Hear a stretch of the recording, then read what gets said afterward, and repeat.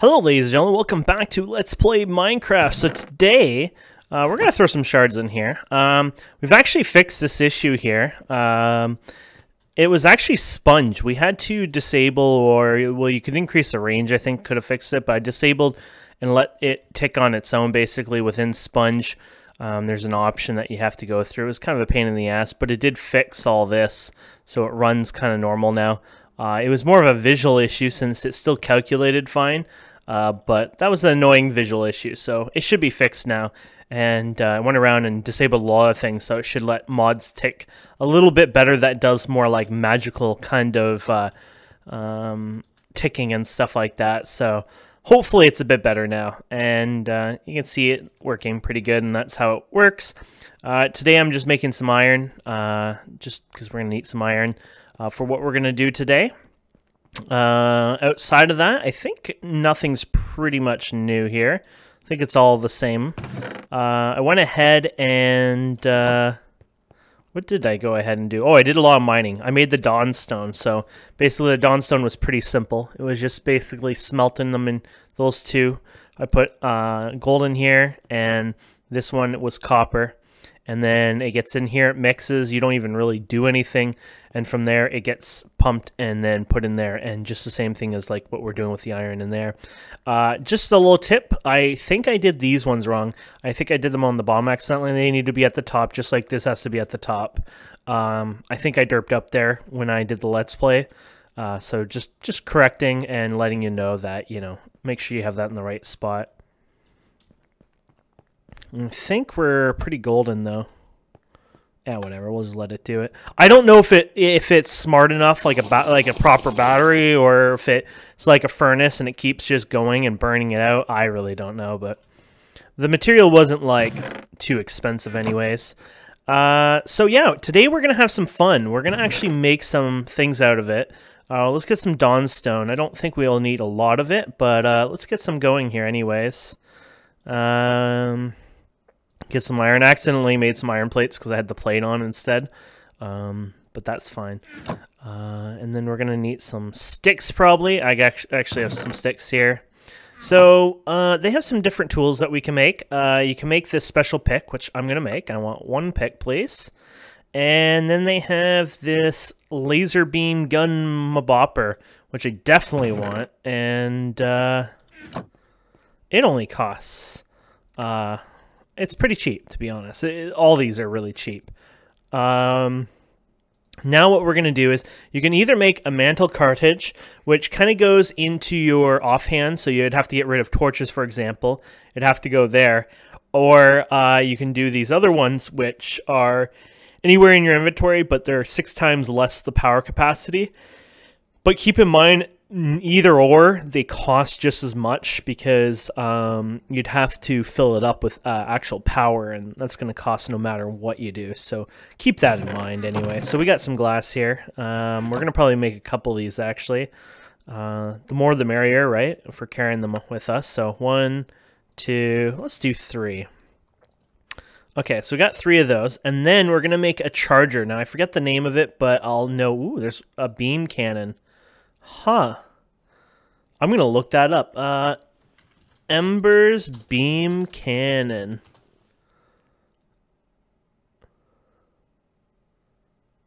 I've never... special beam cannon. No.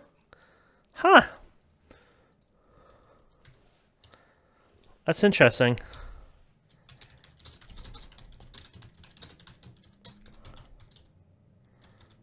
Is cannon 2 ends or 1 end? I think it's 2.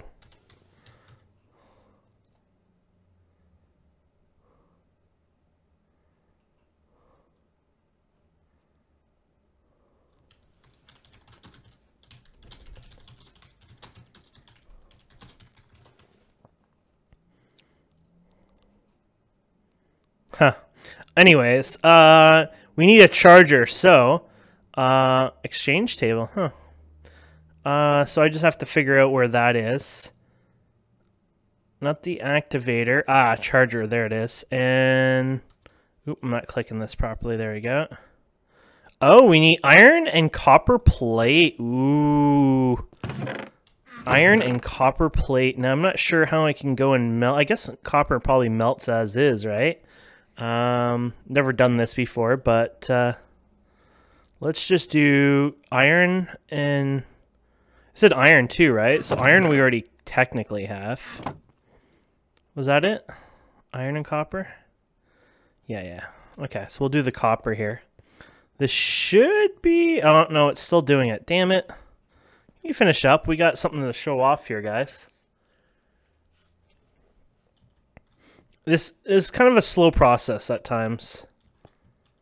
You could click it out, I think. Yeah, there you go. So yeah, let's get rid of it. Electro is like one of those people that he'll read the chat and he'll just like, yeah, I don't feel like answering him. Don't ask. These days, I don't even know what to say. There we go. Wait, did it actually stack more than... Oh, no, because I had a stack in me, I think. Oh, crap. Remove that. Oof, almost screwed up on that. And there's the plate.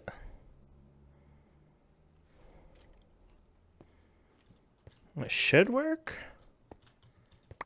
There you go. And here's the charger.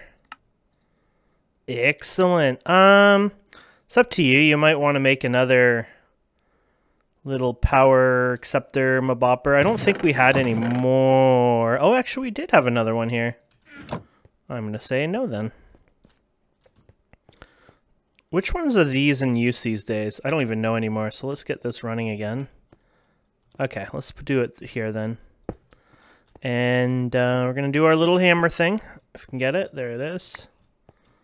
Oh, put this on top? Well, it probably will work on top. We'll see.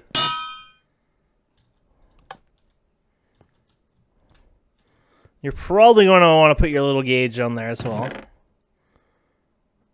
Ooh. Did I use all those gauges up? I feel like I wouldn't have, but I mean, anything's possible, right? So...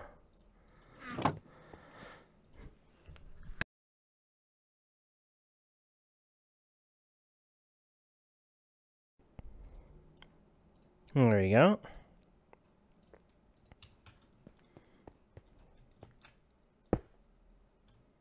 Oh yeah, there it is. Let's turn all this off then for now.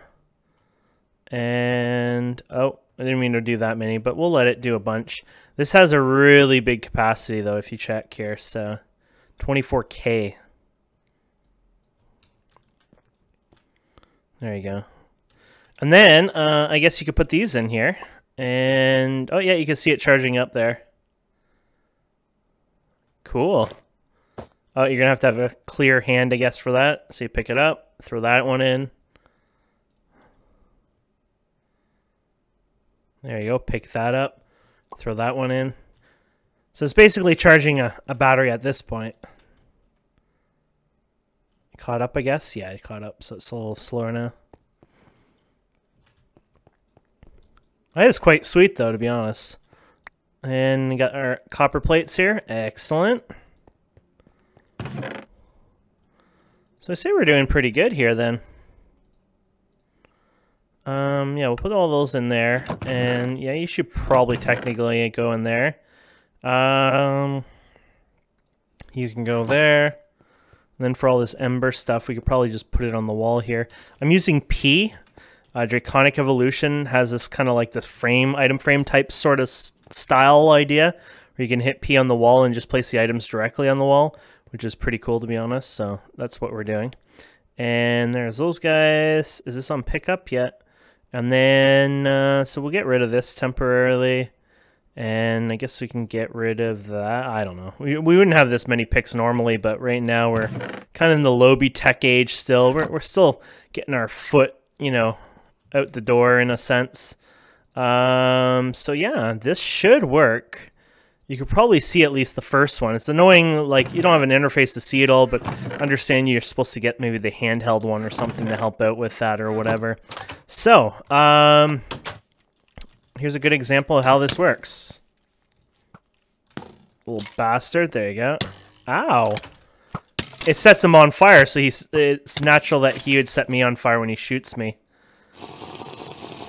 There you go. I think he was a bad example because he was kicking my ass, but oh, here's a good example. There you go. That is pretty powerful stuff right there. That's a skeleton, but look at the range on this thing. Isn't that ridiculous?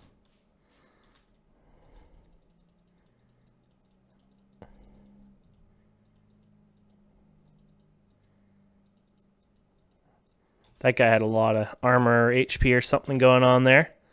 But there we go. Oh, those things will kick your butt too. Kingdom Come. Fallen Knight. That's Ender IO, I believe. And they have a lot of health, the horses.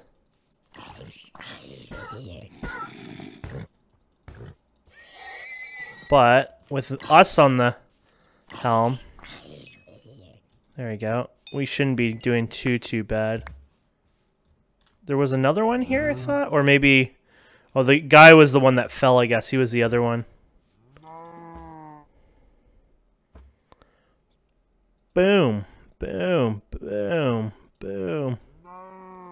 Oh, we're slightly out of range, so you get the range idea there. Quite powerful range, actually.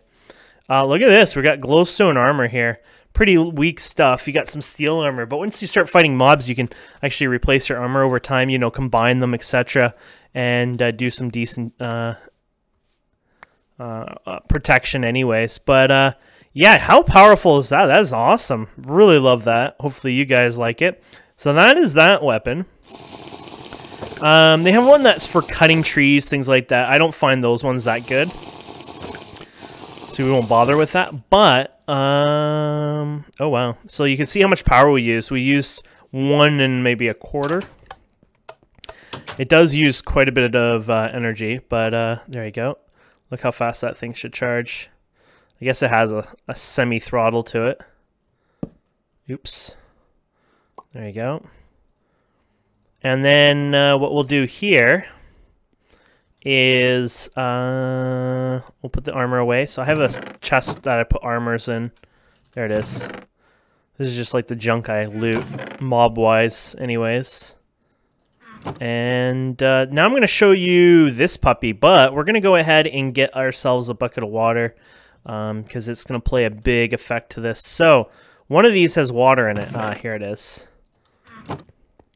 So I wonder if I could do it on the surface. Surface ones are more fun to do this, but there's nothing around here, so there will be no surface ones. Down to the caves we go then. I'm really excited to show you this one because I think you guys will like this one a lot. So we're going to need obsidian. I'm thinking next episode we're going to go and do the nether, and then after the nether we're going to have to do... eventually we have to do tinkers, and overall there's just going to be a lot of materials we're going to have to farm and get, etc., etc. Just the same old, nothing big there. But the tinker stuff takes insane amount of obsidian, if you didn't know that. And if you didn't, well, now you kind of know. And I mean insane amounts here. So let's just do that, I guess. So, you ready for this? Right-click the ground. Boom. Oh, shoot, it hit my water source. Cool and bad. So yeah, it basically kicks ass. Except if you hit your water source, you kind of screw yourself over. Because it kind of has like a block hacking kind of blah, blah, blah. And taking out the water source was probably a bad idea because if I do it now, it might fall into lava, right? Because there might be 1 or 2 layers. Doesn't actually look like there's that many on this one, but still not worth losing the water source over, so we just need to find some water if we can. We might have to do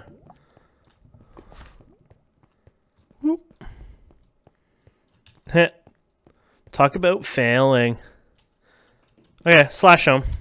If you guys didn't know, there's set home and slash home part of this mod pack. We have it differently on our server. It's a different plugin for it, but we decided to add it. That way people can visit others and go home, and they don't have to feel so, you know, oh, I don't want to do that because you're so far away and I have to come back. And a lot of people hate that return trip. I personally am not a big fan of using it. I usually, like, when I go visit Electra, I usually take a boat all the way back home. But I'm just a different player like that. I kind of have that, but that's by choice, right? So,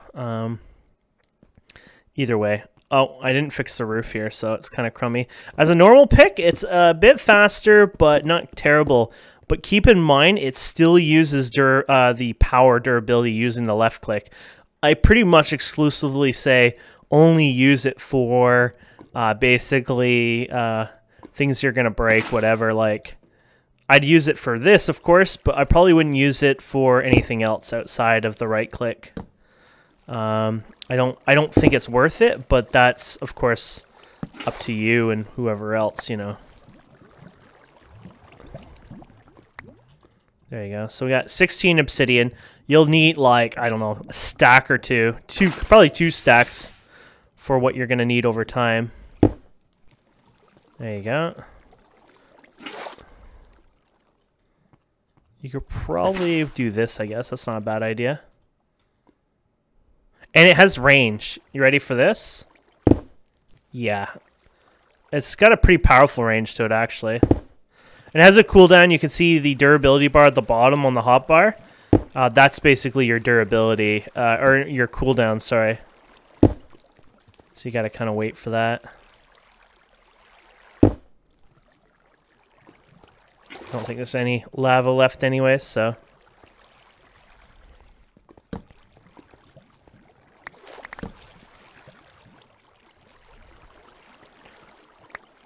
There you go. Saves you a diamond pick. They'll probably make a diamond pick anyways, just because who doesn't like a badass diamond pick, right? But you get the idea of how powerful this is. And you can do it by hand, of course, but this is the speed of it. It's quite insanely slow. And it does more than just a 3x1. I think it's like a 3x2 or something. So, sorry, it's a 3x3x2 instead of a 3x3x1, I believe. I'm not 100% sure, but it seems to work roughly that way. So, that's kind of useful for knowing.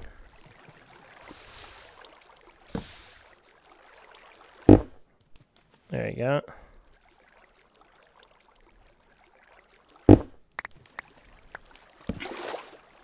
Oh, I got it anyways. That torch might take it out. That's the downside. You gotta be careful. Did anything leak over here? No. But there you go. Good way of getting lava anyways. Without the painful... Should have probably put that in the middle. And you can see we haven't even used half of one with the right click, which is pretty powerful. I mean, you get the idea. Damn good item. I even actually suggested that it should get nerfed with the gun a little further, and they're like, well, you should be rewarded to try new mods. And I'm like, I am for that, don't get me wrong, but I feel like even, you know, 20, 30 plus hours into the game, you'd still probably give those a try and want to do them because of their uniqueness anyways. I mean, the instant break and stuff is quite a unique thing. And I wonder if if you had like 5 of these, if they would all have separate cooldown. Because just imagine, you know, so here, let's do it here. Boom. There you go. So it goes 3x3x2. So that's pretty powerful, and it's range, like I said. So imagine just having a hotbar of these, right? Like I said, I don't know if that would work, but if it did, I don't know what the range is on it. It doesn't last forever, of course, but seems to work pretty damn good.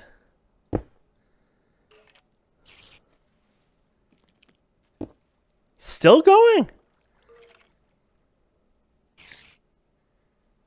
Oh, cool, we hit a tunnel from before. Oh my goodness, it's still going.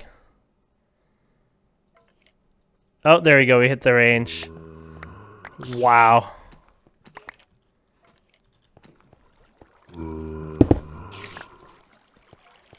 Oh nice, I need some more gold anyways. There you go. We hit something up there. Ow! Yeah, this torch right-click stuff, not so good with it. Gets kind of broken and annoying. Now we can't see worth crap, though. Oh, crap. We probably want to go this way.